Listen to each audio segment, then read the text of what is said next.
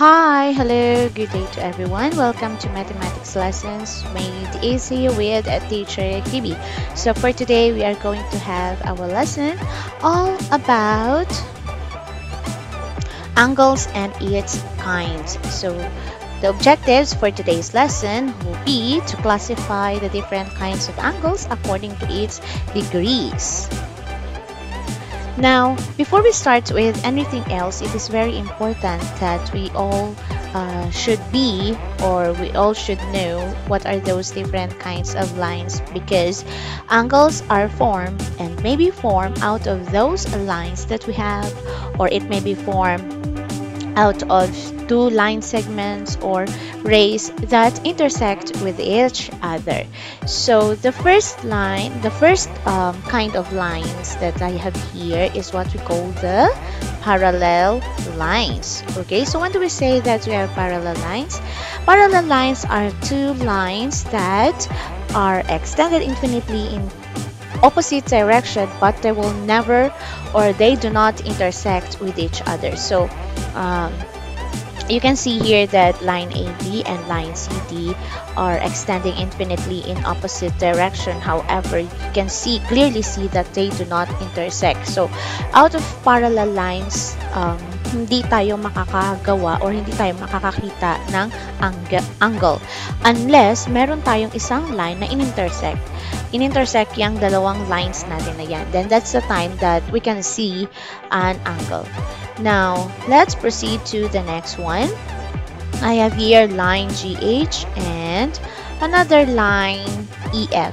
Now, you clearly see that line EF and line GH intersect with each other, and for that, we're going to name that lines as intersecting lines. When we say intersecting lines, you have two lines that intersect and thus form a common intersection, which we are going to call vertex of that angle. So in this case, magkakaroon na tayo ng iba't ibang angles. Okay, and we're going to identify those kinds of angles, the pair of angles, in the next video. For now, we're just only going to determine what are those kinds of angles depending upon on how the angle opens. Okay, so next we have another special intersecting lines, which we are going to call as perpendicular lines. Okay, so when we say perpendicular lines, you have two lines that intersect with each other, just like a while ago. However, in this case, it forms exactly a 90 degrees measure of angle. So you clearly see na it forms a 90 degrees measure of an angle because there is a special symbol, which is a square right here. So yan, yung symbol na yan ay tells us that there is a right angle. Kumbaga parang nakakita ka lang, imagine mo yung rectangle or square na sobrang kwadrado, di ba? Parang ganun.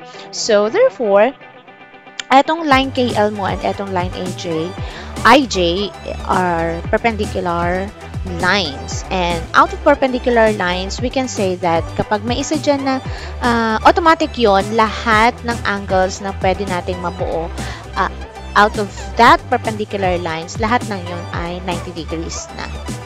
Okay, next, let's go to the last pair of lines that we have, which is the skew lines. Okay, so when do we say that we have skew lines? You will see here that etong line na to at saka tong line na to, if we try to extend them, okay, mapapansin mo na somehow at some point they're going to intersect with each other. So, intersecting lines ba ang skew lines? No. Skew lines happens when we have a 3D figure, a three-dimensional figure, because you can clearly see that this line is found somewhere in this dimension and this line found somewhere in this dimension. So even if you try to extend this line going there, and even if you try to extend this line going there, they will really do not intersect with each other kasi nasa ibang dimension yung line na to at saka yung line na to. Maliban na lang kung merong isang line dito na in-intersect etong line na to, then that's intersecting lines. However, dahil naka-position yung dalawang lines mo sa magkaibang dimension or magkaibang lugar, then that is what we call skew lines. Now, let's proceed to angle. What is an angle? Okay, so I have here back to line LP and another line which is WT or TW.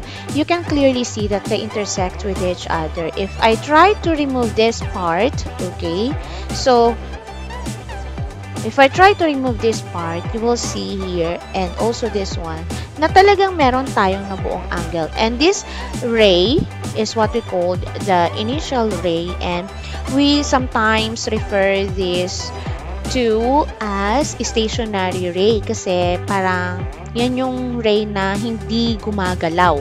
Okay? Nandiyan lang siya. Alright. Now, this array, okay, is what we call the terminal ray, or sometimes we call this as stationary ray. And when we say stationary ray or terminal ray, it is the side, the one that keeps on moving or it rotates. Okay, nagro-rotate siya. And as it rotates, we all know that your angle becomes larger and larger. And sa bawat pagbuka ng angle mo or sa bawat pag-move ng terminal ray na yan, ng angle na yan, may mga tawag dun sa mga kinds of angles na yun. At yun ang pag-aaralan natin for today. Now, these sides are none other than but the rays that make up the angle. And this point is what we call the vertex, which is the common point where the two rays meet with each other. So, an angle cannot be complete. Hindi natin pwedeng tawagin na angle ang isang angle if it has no vertex. If it has only one ray, kailangan dapat makakakita kayo ng dalawang sides at saka isang vertex. Dapat nagkaroon ng common endpoint. Alright, now, going back here, how do we name an angle? Let us recall. If point has a name, line has a name, plane has a name, so the same with angle. May pangalan din sila, and they can be named according to the points on that angle. So if you have here point T, point A, and point P, then we can name that angle as angle TAP, or we can interchangeably name it as angle PAD. So if you are asked where is your angle TAP, where is your angle PAT, that is your angle. Okay, so this is how we name an angle commonly. Okay, now there are times that an angle can also be named using the vertex that is found on that angle. So you can see that your point A here is the vertex, so we can name that angle as angle A also. So if you are asked where is your angle A, then that's your angle A. However, we can only use a capital letter if you can see a single angle here. So like this one, we can name this as angle A. Okay, as an angle A. Pero kapag nagkataon kasi, there are cases na may mga lines na nag-intersect, we cannot use a capital letter kasi parang nangyayari, magkakaroon ng maraming vertex. I mean, nagkaroon ng iisang vertex yung lahat ng mga angles mo.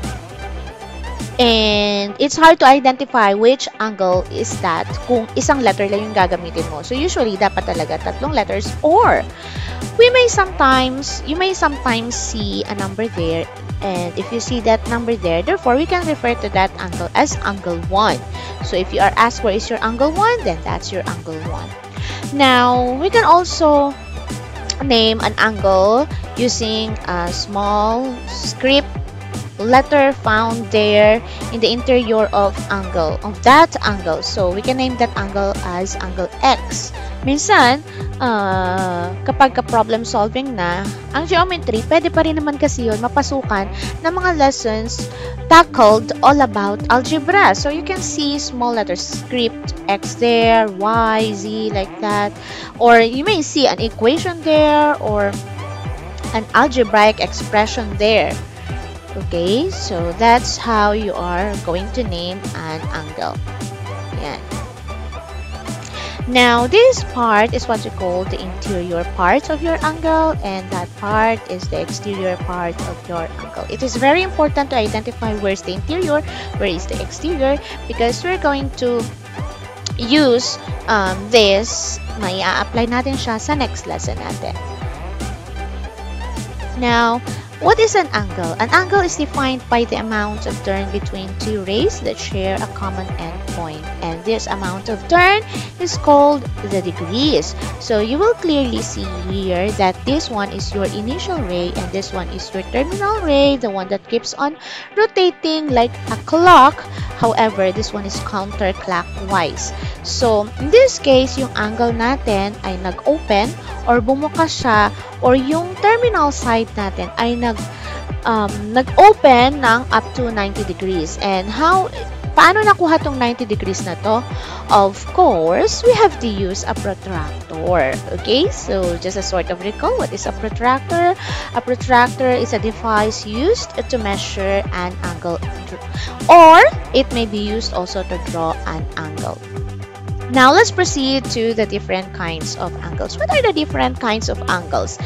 Back during our lesson for the second quarter, I did already told you that there are 3 different kinds of angles. Those are actually the basic kinds of angles, and those are the acute, right, and obtuse. And for today, we're going to add 3 more kinds of angles. But let us recall, what is an acute angle? Okay, take a look at this one.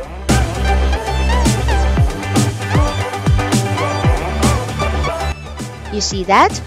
An acute angle is an angle that is more than 0 degree but less than 90 degrees. So, any angle that is found between 0 and 90, so ibig sabihin ang 89, ang 1 degree, ay mga acute angle sila. Malalaman mo naman kung acute sila kasi mas makipot sila, kaya nga sila tinawag na acute. It's because it's cute. Next, we have the right angle. What is a right angle?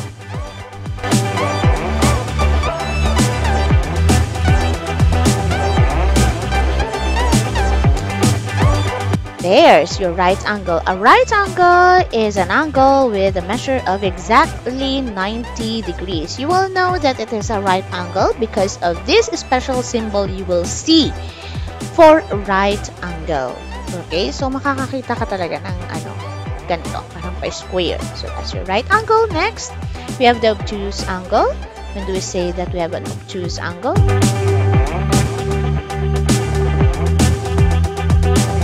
There. So you can see na yung terminal side natin ay nag-open up at lumagpas siya sa 90 degrees. So if that is the case, we are going to call that angle as an obtuse angle, and obtuse angle has a measure of more than 90 degrees but less than 180 degrees. Next, let's have another kind of angle which is called straight angle. When do we say that we have a straight angle? It's simply like this.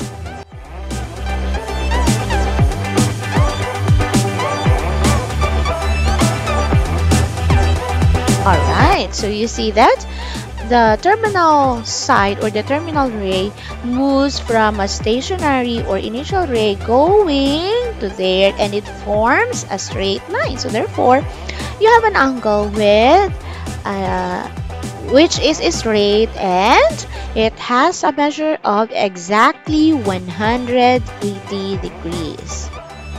Next, we have the reflex angle. When do we say that we have a reflex angle? Take a look at this.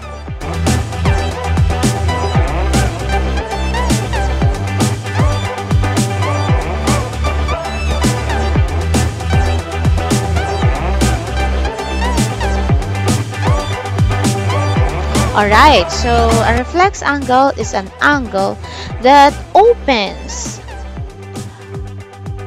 which is more than 180 degrees but less than 360 degrees. So like this one, actually, pwede naman makarating hanggang dito banda, basta hindi siya makakakumpleto ng isang ikot. Lagpas siya sa 180, so starting from 181 up to 359. Diba, hindi siya aabot ng 360 degrees.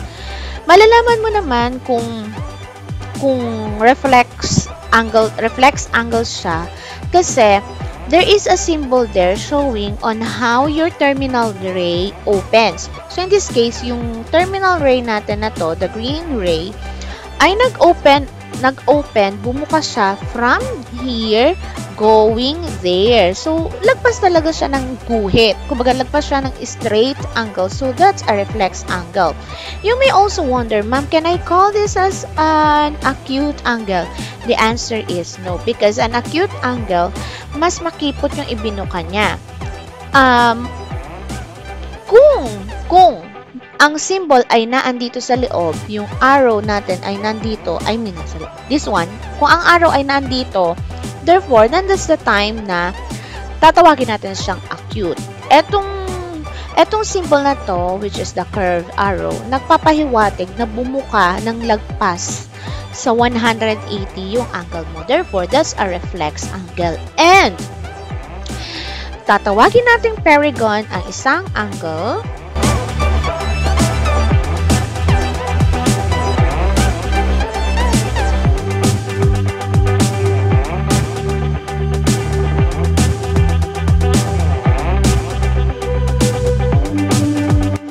if the terminal side completes its full rotation. So, kapag nakakumpleto ng isang ikot ang terminal ray natin, therefore, we are going to call that as perigon angle. Sometimes in other books, tinatawag siyang revolution, full rotation also.